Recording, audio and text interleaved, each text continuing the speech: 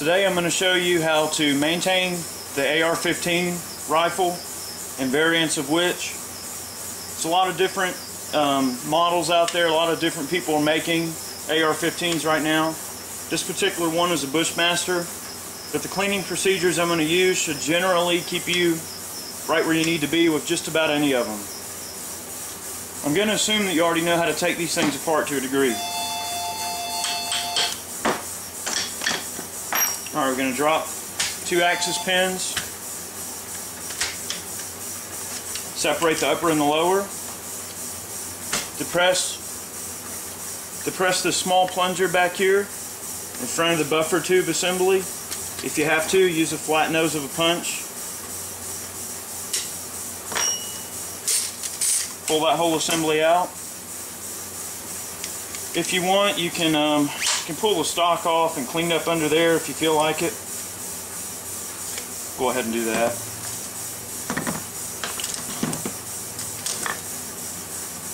In terms of the upper, go ahead and pull the charging handle back. The bolt assembly drops out like so. With the ARs, the main thing that you're going to get stoppages and failures with in terms of maintenance is going to come from the bolt. So that's the main thing we're going to concentrate on when you're cleaning these things. The rest of it's pretty much secondary. You really just mop out the receiver, take and clean the chamber really well, and we're going to scrub the bore. But other than that, we're going to concentrate mainly on the bolt. Let me get it apart. The AR-15 is an excellent design, but if not kept clean, it is prone to stoppages that are mainly related to the way the gas system operates.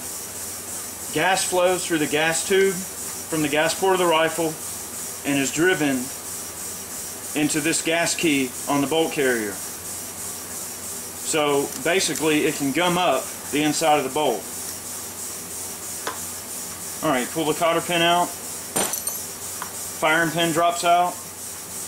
Take this camming key right here, turn it lengthways with the bolt carrier, drop it out like that. The bolt itself comes out. You can use either a punch or the firing pin, preferably use a punch. Push out this small pin, the extractor comes out. So basically what you're going to do is you want to make sure all these items are clean, obviously. You can accomplish that by scrubbing them down with a little bit of solvent and a toothbrush.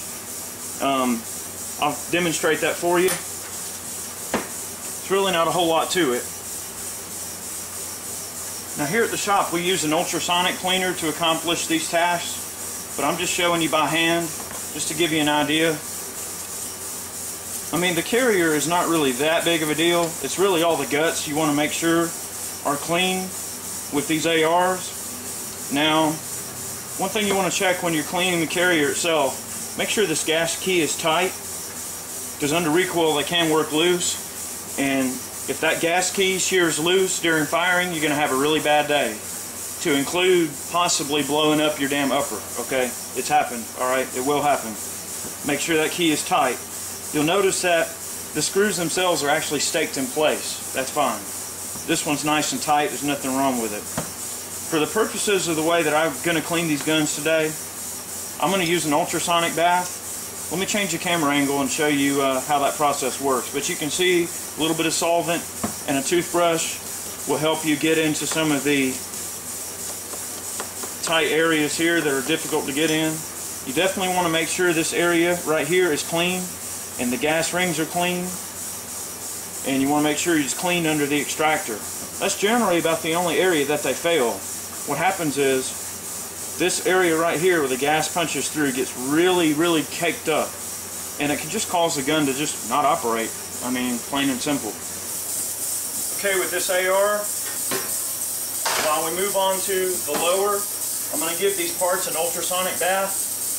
In retrospect, yes, this is cheating, but this is how most gunsmiths do it. Carrier, firing pin retaining pin, extractor, bolt and 3 gas rings, and a cam pin, and the retaining pin for the extractor. And drop it in the ultrasonic. We're going to let the ultrasonic do all the hard work. Going to let that run. We'll come back to it later. Let's check out the lower. What an ultrasonic actually does, you use a heated solution. Usually what I use is a good bit of water, and I cut it with simple green. And what this does is it imparts very small and deliberate vibrations throughout the solution, and it attacks all of the solvents, any oils that are on the material, solvents, carbon buildup, brass shavings, anything that's on it. It'll break it up and draw it to the surface, and the part will remain completely free, clean and oil-free. This is a great investment if you do a lot of gun cleaning, even at the personal level. If you just shoot a lot of machine guns, you're a private owner of machine guns, one of these is a great way to keep your stuff clean with a minimal amount of effort. You can use a little elbow grease, a toothbrush, and accomplish a task, but this is always nice to have. Okay, before we start work on the lower, what I like to do, I like to go ahead and put a good coat of solvent in the bore, copper solvent, so it can sit up while we're working on the lower. I like to let it sit up for a few minutes. The cleaning rod I'm using is actually just a GI cleaning rod, which is not a big deal. If you have a bore guide, go ahead and use it, but it's not really necessary. This is a loose fitting brush, and all I'm doing is just coating the bore with a good coat of solvent. So I'm going to let that solvent sit. We're going to run dry patches and then a coat of oil, and then that's good. For the lower, all you really want to do is pull the pins out. Just have a good look at everything. There's not really a whole heck of a lot you can do to mess with the lower without, I guess, taking it apart per se. One of my favorite methods, and one of the methods we use in Iraq quite often to keep our lowers clean, take some compressed air,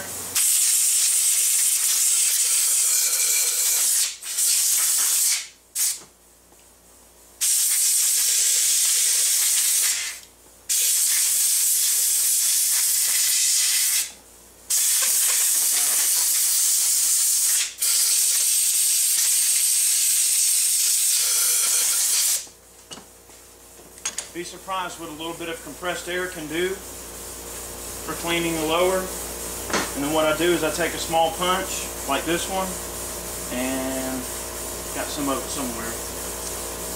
Take just a little bit of this rig grease, which is really cheap. Dip the punch in this rig grease and just give a few careful applications of this rig grease to a few of the surface bearing areas. I mean, basically in here just look for wear patterns and apply the grease in those areas. It'll just help with the moving parts to keep the overall wear down on the individual parts.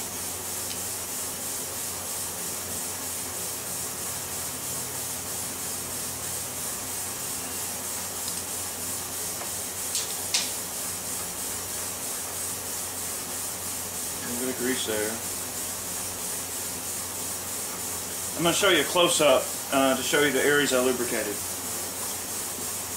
Basically any area where you see rubbing on the metal parts, the finish rubbed off, you want to go ahead and apply a little bit of grease to those areas. I put some right there on that surface. So really not a whole lot to it, just blow it out. I mean, cleaning these things is really easy. In terms of the lower, that's really about all we're going to do. There's really not a whole lot to this process. It's really, really easy. But it's one of those things that I get a lot of questions about, and sometimes it's almost to the point where people bug the crap out of me about it, so that's why I want to make a video. People want to see how I clean ARs, and this is how I do it. Of course, any of your parts, just take some compressed air.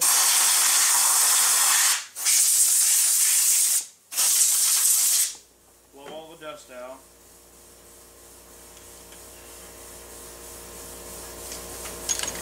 Your actual spring and plunger, recoil spring and plunger, if you want to, you can just grab a cloth, and what I'll do, you can even throw that in the ultrasonic like you did the other parts. Just take it and kind of wipe it off. It's really not all that big of a deal. Like I said, the real Achilles heel on these ARs is the bolt assembly. As long as that's kept very clean, the rest of it, while yes, it is important to keep it clean, it is somewhat secondary on that end. Alright, we'll coat a Balistol on this. This is good. So the lower is pretty much as clean as it needs to be for our purposes. You could probably take and just wipe these axis pins down a little bit. They will get dirt and grit in them. You don't want that giving you any issues. It makes it easier to take apart too when it's cleaner, of course. We'll go ahead and install our buffer and spring back in there. We're going to put our stock back on.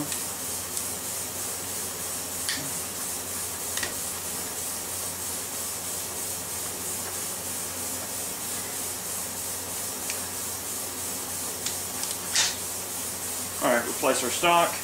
The lower's good. We got it clean, greased up, blown out. That's really all you want to mess with. Your actual charging handle, real easy. Just wipe it down. Get all the dirt, carbon, anything that might be on it, anything that might inhibit movement. You know, check for serviceability. Make sure everything's got its proper amount of tension. The carrier handle latch has got a good amount of tension. That's good. We're done with that. We've been letting the solvent sit up in the bore on this thing. If you want, you can pop the hand guards and check for rust underneath. It's not really that big of a deal. Just depends on how detailed you want to get with it. They make a product for cleaning these ARs that's actually like a little, looks like a little star-shaped chamber key, and it's a chamber brush. What I'm doing here, I'm just swabbing out the inside of the actual receiver.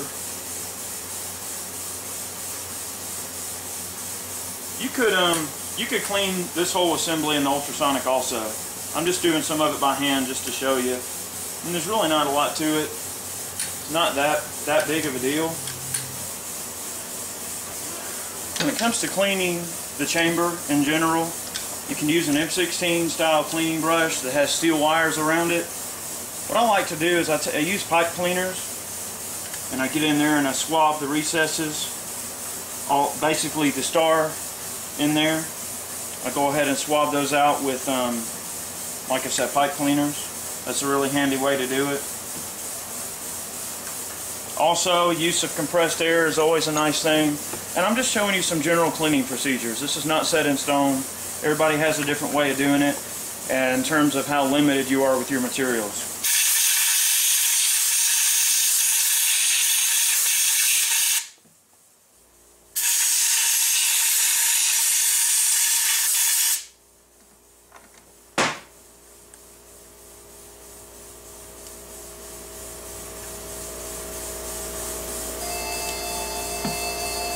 That's much better. Got a brush, I'm just going to scrub the chamber a little bit, back and forth motion. I mean, nothing real big of a deal here. Just want to make sure the chamber is clean and smooth. Now you will run into a few different types of overall bore and chamber types. You pretty much got chrome lined and non-chrome lined. Non-chrome lined is going to be a little bit more difficult to clean, but generally regarded to be more robust and more accurate in general, just because you do have the ability to pretty much shoot any kind of ammo you want in it. Chrome lined chambers will be easier to clean, but will be a little bit more picky with the type of ammo they will take, and generally across the board they will be, some people consider them to be less accurate. As far as I know, most military guns will be chrome lined because, you know, of course they want ease of maintenance in the field and everything like that. There's nothing wrong with chrome lined. There's nothing wrong with just a standard chamber and bore.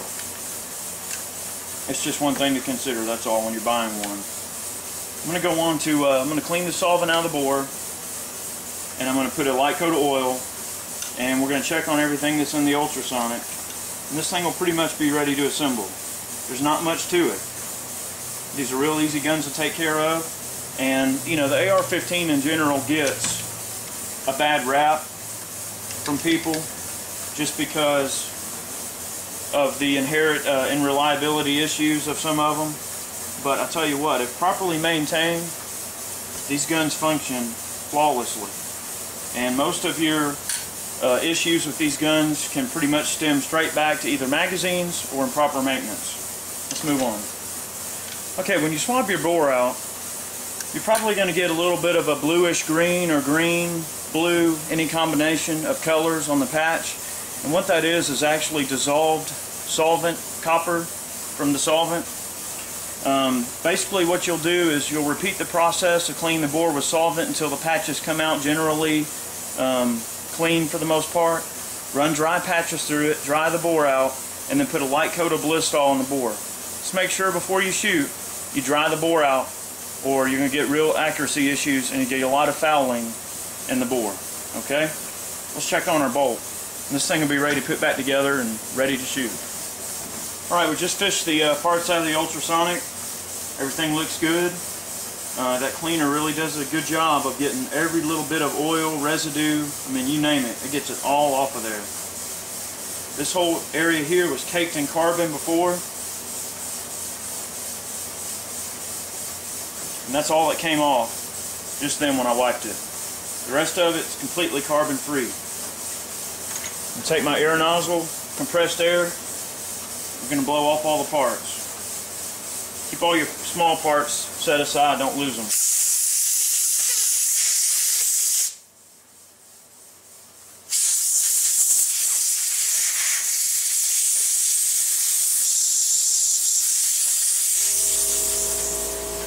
One of the most underrated solvents in the world is water. It works wonders. On this bolt, one of the things you want to look at is the position of the actual gas rings.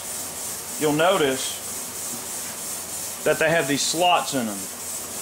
Alright? Those slots have to be staggered so you don't get escaping gas, which can hinder the proper function of the weapon. So just take your fingernail. Alright, that one's brought around. I'm going to bring this one around. Don't worry about trying to move the one in the middle. Just bring the ones on the ends on around. I'm going to show you a close-up of what I just did. Alright. You can see there's one of the slots on the actual bolt. There's two. There's three. And hopefully you can see they're well staggered so you don't lose gas pressure. So from this point on, I'm basically just going to take a little Blistol, lubricate the bolt itself. Doesn't take much. Just a little bit. Of course, wipe off any excess. Blistol is an excellent oil. It emulsifies well with water. It'll actually cut with water, and it won't lose any of its properties it needs as an oil. We'll replace our extractor.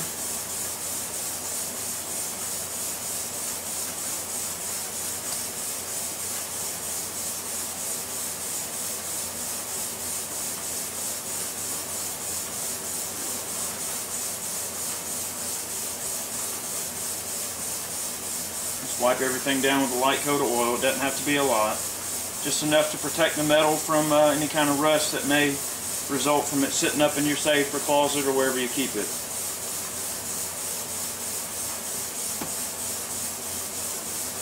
Alright, got a nice light coat of oil on the bolt. Replace the bolt.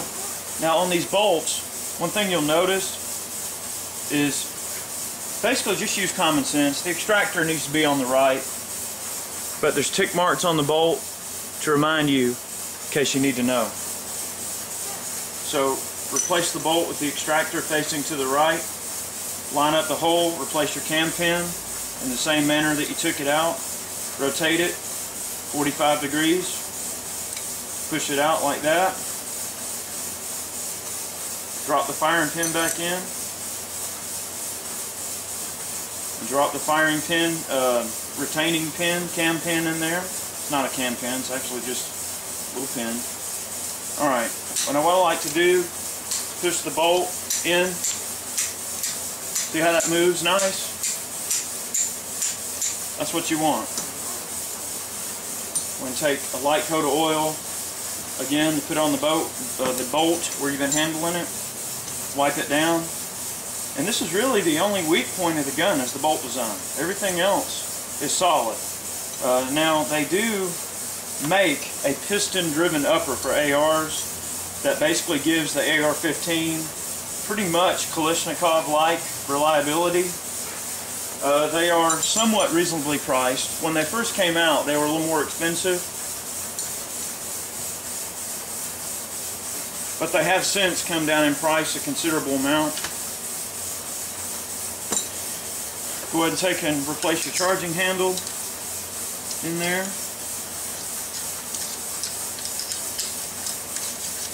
Drop your charging handle in. Take your bolt. Drop it in. Everything's home. Grab the lower and the upper and put them right back together. Make sure these pins are out. These pins won't come out on their own. They're self-retained. Your access pins. Place it. Really not a whole lot to it.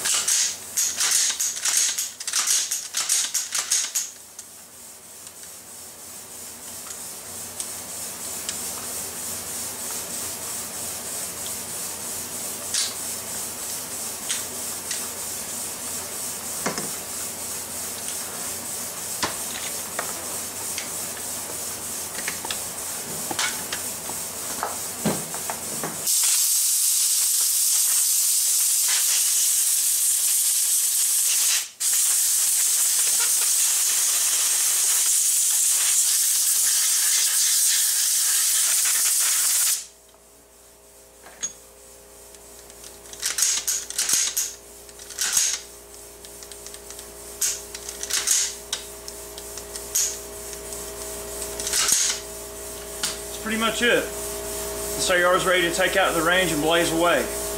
Not a whole lot to taking care of an AR. That's really about all you need to know.